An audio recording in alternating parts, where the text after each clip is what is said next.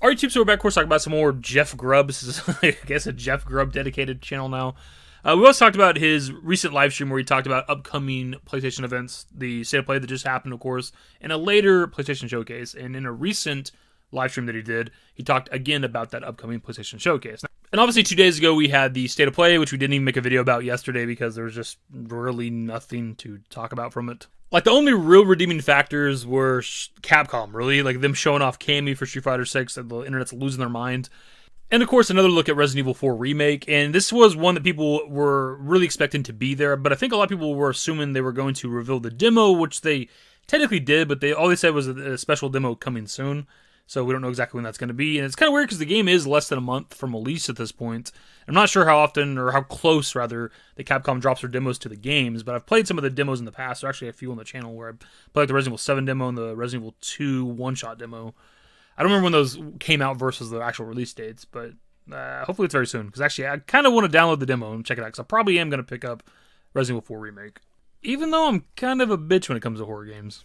But the thing is, we knew going into that State of Play that it probably wasn't going to have any big reveals. Now, we talked about it, we discussed it, we're hopeful that there would be something. But Jeff Grubb did say with that initial podcast we discussed, that it was going to be like a low-key event, and they were saving the big shit for the later PlayStation Showcase, which we're talking about today. And on this recent episode of the Game Ass Podcast, Jeff Grubb talks about that upcoming PlayStation Showcase around the 32-minute mark. He also reiterates that the State of Play that just happened was never going to be anything major. They're saving it all for that upcoming PlayStation Showcase that's going to happen sometime before E3. So I'm just going to quickly read over a transcript of what he says in the video. It says, Sony itself is saving its own actual good stuff for something else, which is what's happening here. They're saving their good stuff for the PlayStation Showcase that's going to happen before E3. It was supposed to happen last fall, but they kept pushing it back because the developers weren't ready. Those developers are ready. They should have a massive show that should set up the second phase of the PS5. So some of this is things we've heard him talk about before, that there was supposed to be a PlayStation Showcase fall of last year, but it got put on hold because developers weren't ready. And I'm kind of curious who those developers are. I wonder if he has the information, if he'd ever divulged that information, like which devs weren't prepared for a PlayStation Showcase, so it got pushed back. But also the idea that this PlayStation Showcase that's coming up towards the summer is supposed to set up the second phase of the PS5. I assume that means like talking about like big games and exclusives, right? Because I think we don't have a whole lot of those. I know towards the end of 2022, we only had like a handful of straight up actual PS5 exclusive games, right? So presumably that's what he means by setting up the second phase of the PS5, because there's obviously a bunch of exclusives coming out this year. You know who they are. I've read them off in the last couple of videos. I don't need to fucking keep repeating it. It's hard to talk about this without like repeat myself, like naming off the same list of games. We're talking about the same subjects we talked about in the last couple of videos. But obviously, if there's a massive PlayStation Showcase coming up that's supposed to set up the future of the PS5, like there's obviously potential for either Final Fantasy 16 or Rebirth to be there, or the 9 Remake, or Final Fantasy Tactics Remaster. Now, I'm obviously excited for that. I don't know how massive overall that would be compared to like a 9 Remake or, you know, the rest of the Final Fantasy games. Now, what's the likelihood of any of these games appearing at this PlayStation Showcase? Well, it comes down to a few things. For one, when exactly is the event happening? We know it's supposed to happen towards the summer before E3. E3 is happening this year from June 13th to June 16th. So that gives us two big gaming events that are relatively close together. But the thing is, this year, Xbox, Nintendo, and Sony aren't going to be a part of E3 this year, so I don't know if they'd want to show off, they'd have any like major reveals. Like, what's going to be left for E3 if those three, like the big platforms, aren't even a part of E3? Like, what's going to be shown here at all?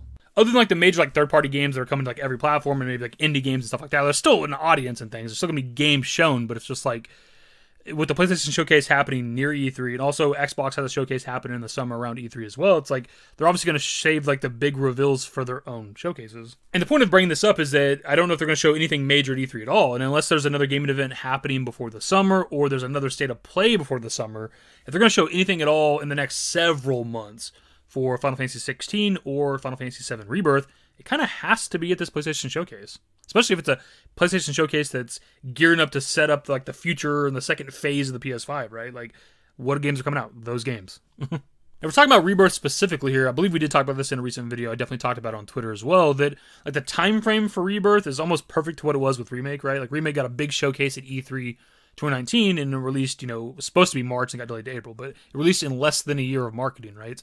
So if they were to reveal Rebirth again, a second trailer, at, you know, this PlayStation Showcase sometime around the summer, and it would still release within a relatively similar time frame to Remake. Like, the latest that Rebirth can drop right now, barring any delays, is March 2024, which is the exact fucking initial month the Remake was supposed to come out. It was supposed to drop March 3rd, 2020. And look, I know we talked about, Rebirth being at other events in the past and it being a possibility, never like guaranteeing anything, right? Just like, hey, it's a decent odds. I think now more than ever, like it almost kind of has to be, right? Because by the time that this showcase rolls around, it'll be summer. And like the earliest that Rebirth can drop, it'll be like half a year, like 6 months. And they have to start fucking marketing this game at some point. Not to mention that obviously the showcase is happening in the summer, so it'll be really close to like the live stream we got last year for Final Fantasy VII, right? Where Rebirth was shown off June 16th. So it'd be close to like a year from reveal, or at least that little teaser we got and stuff. So it's like, they just got to start showing something. We got to get a second trailer at some point. They got to start doing interviews and discussing and talking about the game and aspects of the story, or whatever the case, right? Like they got to start talking about new gameplay elements. We got to start talking about Rebirth eventually. Now, can we get burned again? Absolutely, my dudes. It's Square Enix. They're really bad about this shit of just not talking about or showing games, right? We've been talking about this shit for the last couple years now. If they're not gonna do it, if they're not gonna show Rebirth here, like I don't know where you do it with a this winter release date, right? Anything past the summer, it's like it feels like it's too late. Like you gotta start marketing. So me personally, we're starting to get the hype train going a bit, right? We're always reserved unless there's confirmation of particular games at events. We're always, expecting the worst, hoping for the best, right? And I'm personally just very, very excited to get a full-blown trailer for Rebirth because like that teaser that we got in the summer of 2022. We talked about that forever, right? We talked about that shit for like half a year straight, right? Breaking it down, new theories and ideas, picking apart every aspect of that trailer. So I can't imagine what we're going to do with a full-blown trailer. Plus just getting to see other aspects of the game and the story and locations, iconic locations from OG FF7, get an idea of maybe how far into the story we're going with like locations and things like that. There's a lot of possibilities with just what a second trailer can do, right? Plus new stuff, like teasing new shit, right? We obviously have the Zack stuff that was teased with this trailer.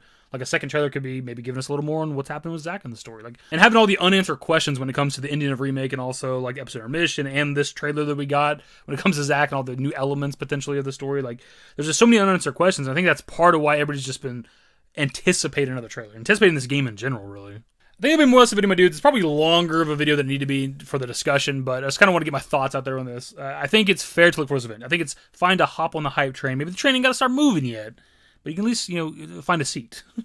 So, of course, pass off to you guys. What are your thoughts on this? We have an upcoming PlayStation Showcase that's supposed to show off massive games. It's supposed to be setting up the future of the PS5, the second phase of the PS5. It's happening really close to E3, right before the release of Final Fantasy 16, about half a year or so before the release of FF7 Rebirth. Is Rebirth finally going to be there? Are we finally going to get another look at this goddamn game? That's the video, my dudes. Subscribe to the channel if you guys are new. Social networks in the description below. Follow me on Twitter, @DavidYT. That's it. Bye. Used to care what people thought, but now I care more, and nobody out here's got it figured out. So therefore, I've lost all hope of a happy ending, depending on whether or not it's worth it. So insecure, no one's perfect. We spend it with no shame. We blow that like Coltrane. We in here like Rogaine, or leave it like Cobain.